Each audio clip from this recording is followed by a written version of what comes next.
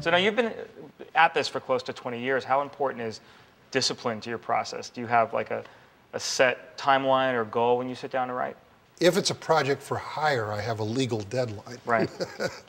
So, It's great to know that you pay attention to those. More people should check out that discipline. and if it's a spec, I set my own deadline. And discipline is the most important thing of all, because that's what pushes you through, whether you're feeling inspiration or not. Do you have any rituals built around your writing process? Do you listen to music or go to certain locations or kind of use props to write? No, not really. I mean, I do go to different locations. What does that do for you?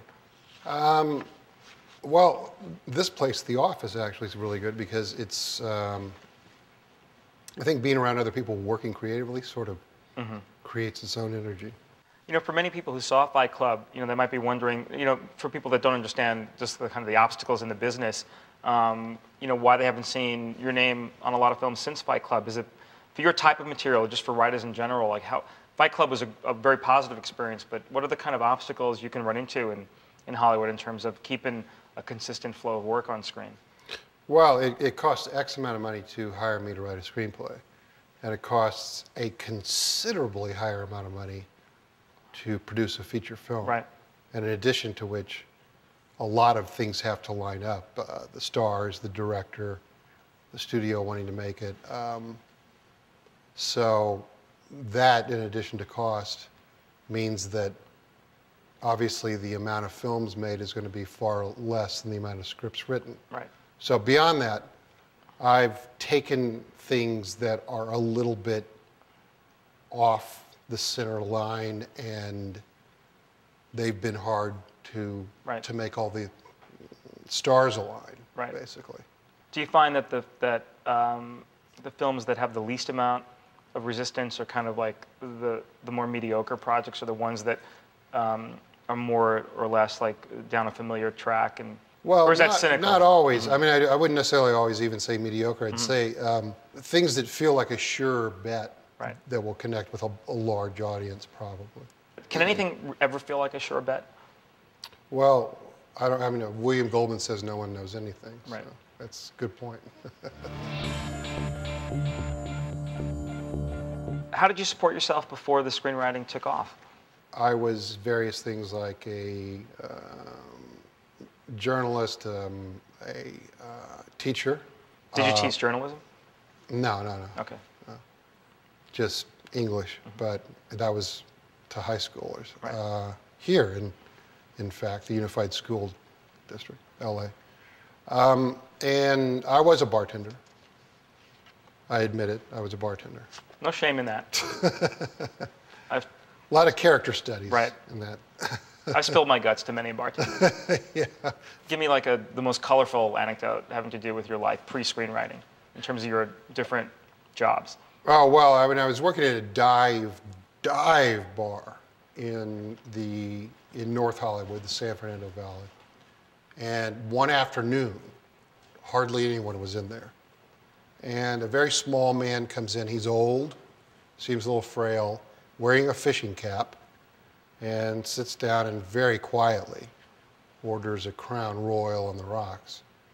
And he doesn't really say much, but he seems fairly friendly, but maybe kind of lost in his own thoughts. And there were a few other people there, some at the bar and some at different tables. And the phone rang.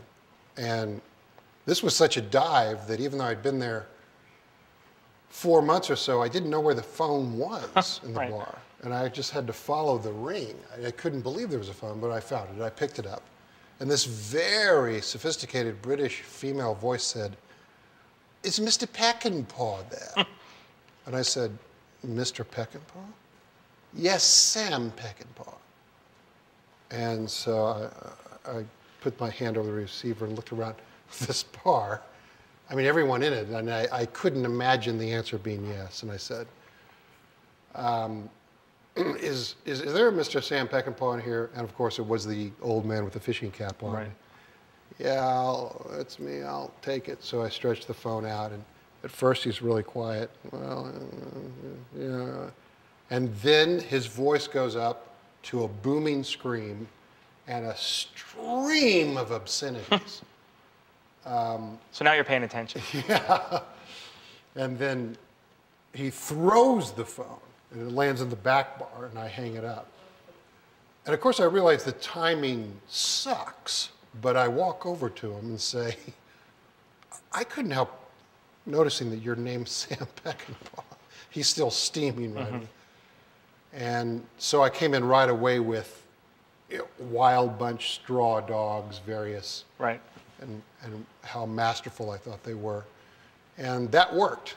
He warmed up to me, and we started talking, and I asked him specific questions about what were the hard parts of filming this and filming that, and he really enjoyed talking about it a lot. And then he insisted that he buy me a Crown Royal and rocks. And the manager of this bar, who was around, was a real tight person who basically would fire you for drinking on the job. And I said, I want to put it in a coffee cup if you don't mind. And he said, you're having a drink with Sam Peckinpah. I'll put it in a real glass. Well, let's have a drink. So I thought, you know what? He's got a point. Right. So I filled up both the glasses, we toasted, had a drink, and the manager came in and saw me do that. So I actually got fired over it later, but I always thought that was worth it, especially when 6 months later he was no longer alive. Right, So. wow. So the manager's not a film buff, I take it. He wasn't. No. Do you find that having experiences like that or being in the business for a long time is a benefit, or are there certain drawbacks to just being at it for so long? Well, I think the benefits are building relationships, around town with producers, studios, directors, Right. actors. That's something that grows as you stay in the business. As a writer, building those relationships, do you find now that you work with a lot of the same executives or producers over and over again because you gravitate towards the ones that actually are effective? Sometimes, but I also like starting off things with new people because that's fun too. In terms of the pitching process, like when you go in and just kind of pitch an idea as opposed to writing a spec script and doing a rewrite, is that a pain in the ass, or do you enjoy that process? I hate it, actually. That's why I always try to turn every session where they want to bring me in and hear my take into a free-flowing Exchange. stream of consciousness conversation. And then it finally gets over with, and everybody realizes that they didn't hear a take, but we all feel like we really are grooving on this idea. Right. And I never wind up doing a pitch, which is what I like to happen every time. Now, why is that so? Why? I mean, I think I know, but why is it a pain in the ass? Why do you feel like it's such a, not something you want to indulge in? Well, pitching is really, really classic salesmanship, and unless you really like being a salesman, I just think it's just not something that comes naturally to me. But I have worked up my own system, excuse me, for what I think a pitch should probably be, and I've used it before. And this does come from newspaper journalism, where articles are written where the first paragraph, well, I'll do the whole thing as if it were a pitch. Okay. The headline. The first paragraph is the entire story. The second paragraph is a repetition of the entire story with the most important details added to it. And the third paragraph is the next most important details. And then by the fourth paragraph, you should be getting close to the end of your pitch. And that sort of does maybe some of the bigger themes of what it is, and then some kind of a capper to get out of it. And I think that structure is probably smart for a pitch. Oh, that's a great. So that's interesting. So the first paragraph of your average news story will be the whole story, and then it's elaborated in the order you suggest. Yeah. And when you've had to structure a pitch, not that you indulge it a lot, but that's kind of the structure you follow? I try to, yeah, as much as possible. Yeah. How long, I mean, if you were an executive, what would be your tolerance level, or when would you lose patience in a pitch if a writer? Well, actually, this is a question I've always wanted to ask you. Right. Well, I've done it, but you haven't. But right. I mean, it's just I get the feeling that no matter what's going on, eyes are starting to Yeah. glaze over. I'm good with a half an hour. I don't mind a half an hour at all. Yeah. I feel like that's polite and appropriate. And if it's a great story, I don't mind hearing about it for more than 15 minutes. But I also hear conventional wisdom is kind of 15, 20 minutes tops. You got to grab them in the first, like you were saying about the Right. paragraph or whatever. Yeah. But I was telling someone they go long sometimes too, and you feel like you're a captive audience. And you know, some people I know can't cut people off and go, I gotta go. Let's step it up. And I feel like I can't be that rude. But you get terrified when the people walk in with the treatment that's this thick, and then they would just recite, and you're locked and loaded for the 40 pages. Yeah, that's probably a good between 15 and 30 is probably Right. smart. I always get down on people for comparing today to yesterday. I always think it's kind of a cliche in and of itself that, it reminds me of like Frank Sinatra fans complaining about Elvis in the 50s. Like, that's not music. We had music. I don't know what this is. But it is hard to not think that movies are worse today than perhaps in years past in terms of quality. Why do you think it's so hard to get a good run of films from every studio every year? Well, I think all the major elements involved in making a film, from the studio or the financier to the producer, director, writer, and stars, believe they're making a good film for the most part. The way villains think they're never the bad guy. Right, exactly. And then during the shooting, most of them will still continue to believe they're making a good film, and then by the end of it, some of them will think they made a good film, if not all of them. Right. So it's all really a subjective thing, unless it's really obviously a huge tentpole movie, in which case maybe the director thinks, I'm going to dazzle everyone and it's going to be a good film that way. Right. It's possible the actors don't think they're doing Shakespeare. Right. But another question that really sort of addresses this is what happens to the pure initial vision between the time it happens and the end of the film. And I think a lot of that is two things. One is it's the nature of a collaborative medium. Right. And then there are probably, pathologically negative things that also can occur, where people have different ideas of what the finished product is supposed to be, even how it's supposed to be marketed.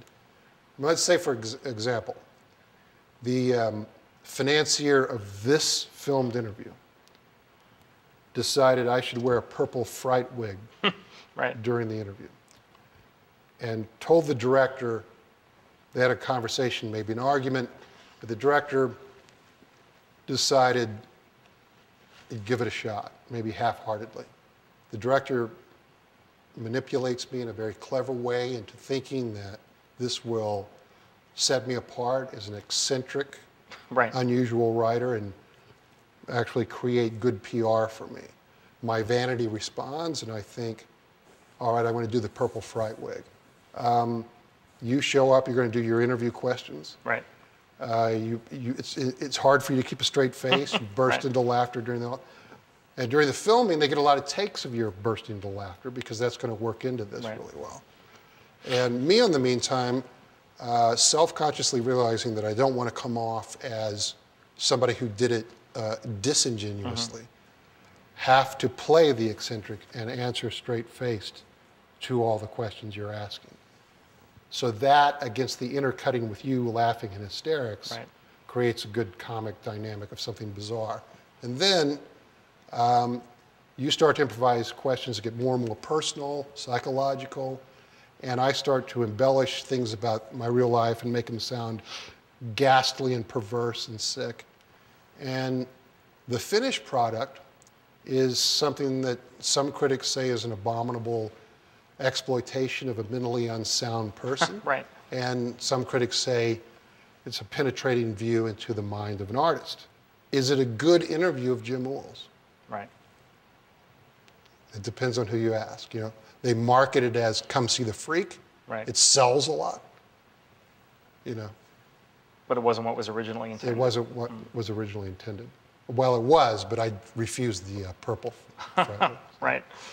Yeah, that's a really accurate, actually, analogy of how many things can go wrong. It almost sounds like it's a wonder when things line up and go right. Do you find it's a small miracle when things can come out of your head and end up on screen 75% looking like what you pictured them to look like? That's a miracle, yeah.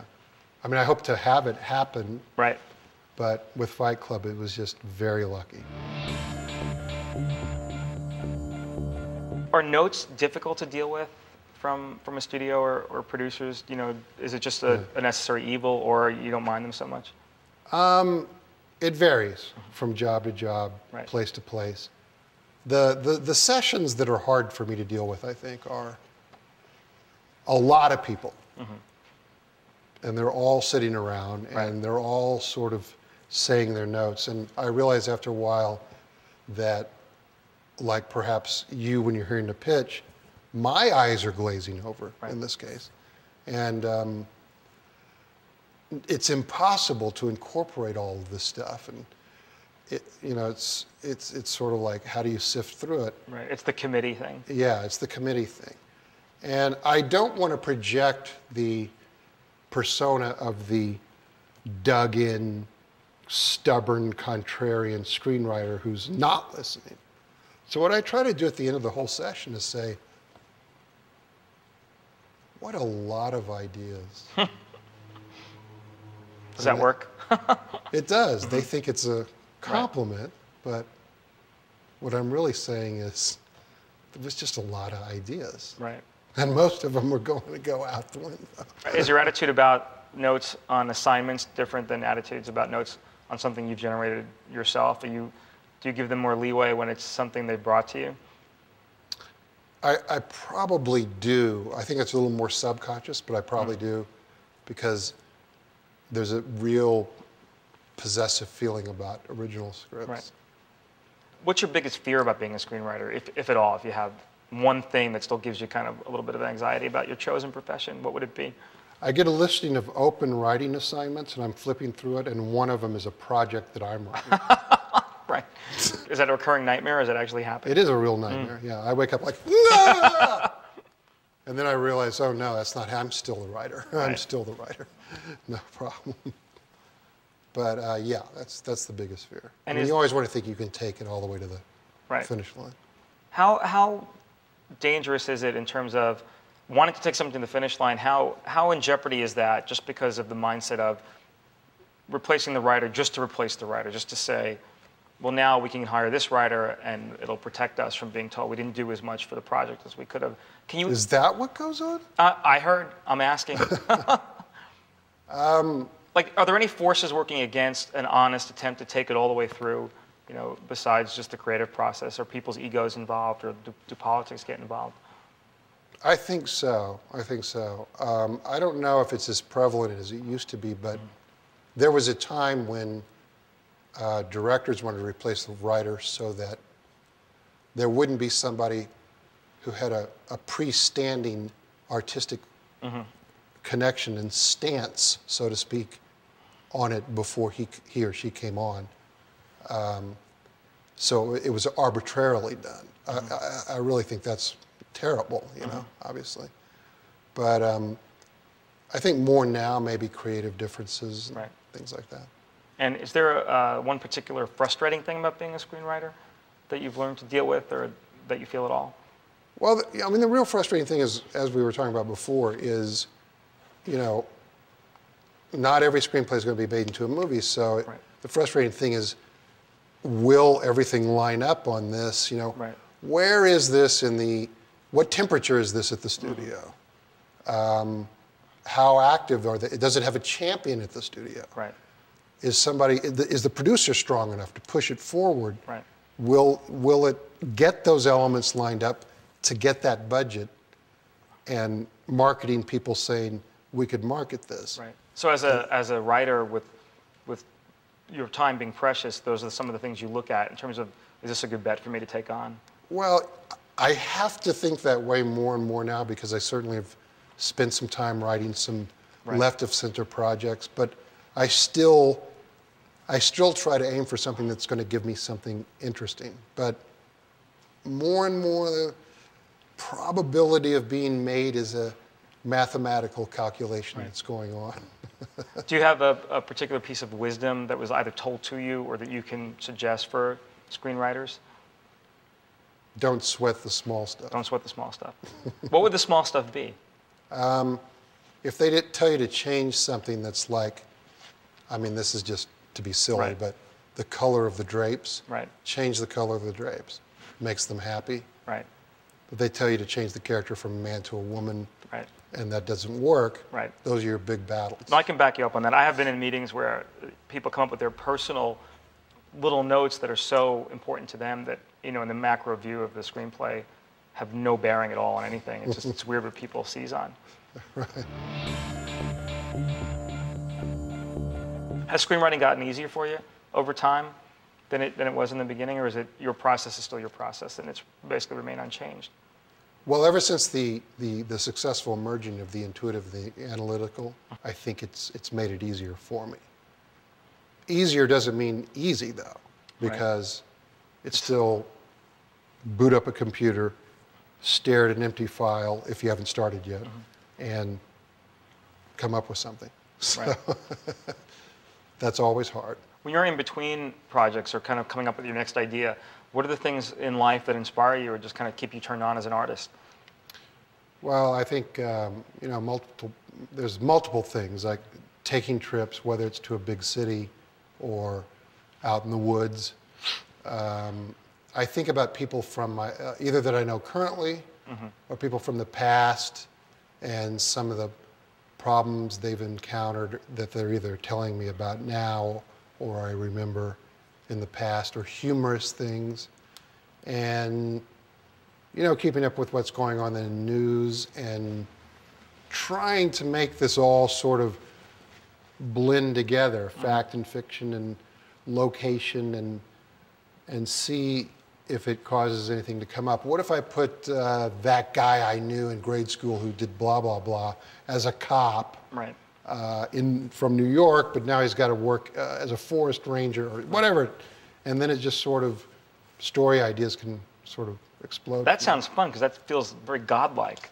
Yeah, like just taking, I mean, I enjoy that part of it. Creating a whole universe of people that you're familiar with and putting them where you want them. Right. Not only that, I can get revenge on them. I can humiliate them, and it's great.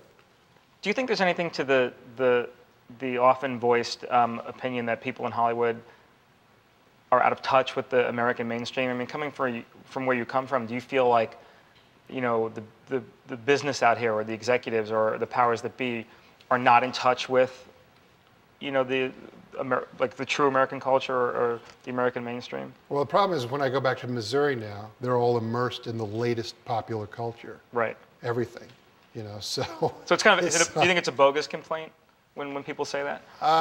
Yeah, probably. Now, in terms of what a writer should be writing, I think it's probably a good idea to go from as real a place as possible, rather than imitate another movie. Right. What's upcoming for you? What are you working on now? What are you going into?